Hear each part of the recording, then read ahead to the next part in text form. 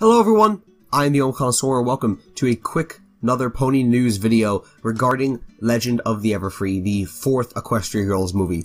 Now, when I made the video yesterday, for those of you who watched the video yesterday on the teaser images, I didn't realize that something else was leaked on the actual website for this movie, and that is very important because it is the synopsis to the movie.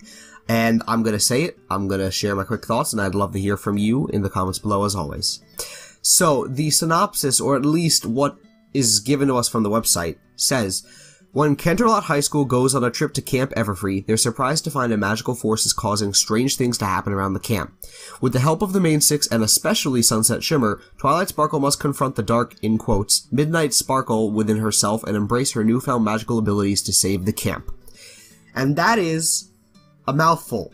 Because, one, it means that we're gonna get a lot of Sunset Shimmer development, because when else are we going to? I mean, obviously the human world, main six, doesn't appear in the Equestria's main six, so they need just as much development, but Sunset Shimmer is obviously an important character.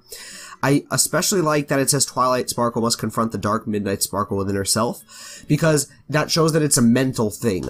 I don't know if they're actually going to bring out a physical Midnight Sparkle form, or if we're going to have like a battle inside of her head. Maybe Midnight Sparkle's going to be saying like, oh, take all this magic for yourself, use all the magic in this forest and just learn it like you wanted to. And then Twilight will be like, no, I have to do what's right, and I need to maybe use this magic and release it safely or something. I don't know how we're going to get into this.